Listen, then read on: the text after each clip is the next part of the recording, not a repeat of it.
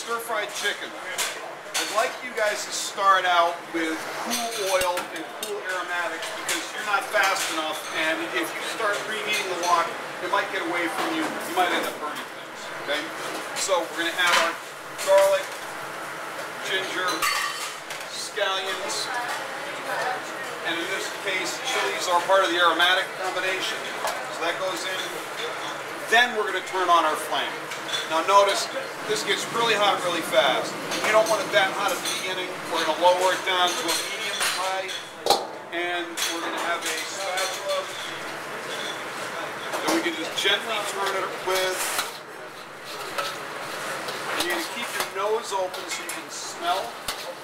When you smell the chilies and the garlic and the ginger starting to cook, then you know it's time to add your next ingredient. Your first ingredient, we add things by density and time that it takes to cook them, is going to be mushrooms.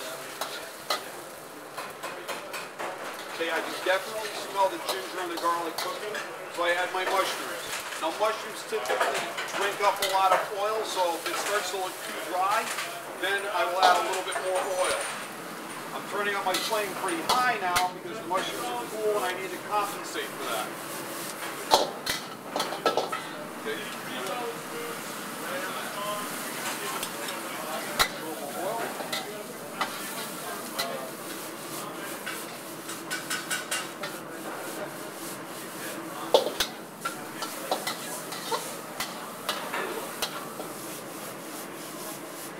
When you start to see the mushrooms glisten, you can start to see a little bit of moisture coming out of them. That should do to add your next vegetable. In this case, it's going to be the peppers. Our mushrooms drank up quite a bit of our oil, so it's time to put a little bit more oil in there. You don't want things to be greasy, but you don't want them to be dry. Red peppers, when they start to cook, start to turn color. They shift from a red to a really bright red, so they'll get even brighter as they begin to cook. You watch for that color shift and it'll tell you that you've started to cook them, and then it's time to add your next vegetable. You see the color shift? It got like almost a brilliant orange. Now we add our broccoli stem julienne. Those are raw, but they're cut small enough so that they can cook really fast.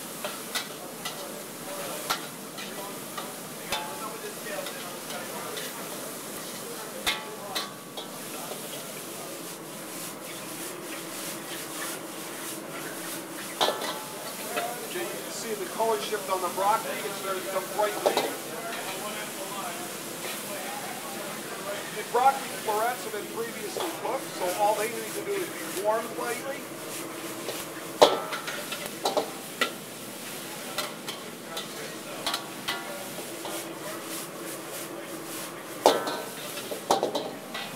The chicken has been previously fried, so it just needs to be warmed gently.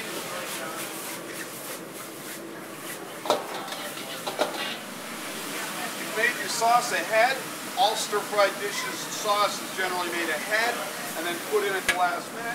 So about 1/3 of the sauce that you made should go into the wok. It's got a lot of sugar in it, so it should not stay in there long, otherwise it will burn. About as long as it takes to toss it around and reheat it.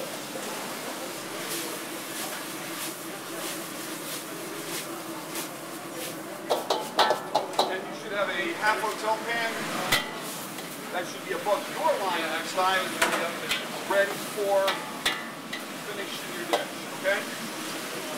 Turn your heat off before you take it out of the pan so that you've got a place to put it and the food doesn't burn. Then before you go to the line with this, put a little bit of water in the bottom of the pan, or the bottom of the wok rather. This goes to the line for service, then you come back and scrub out your wok so you're ready for the next one.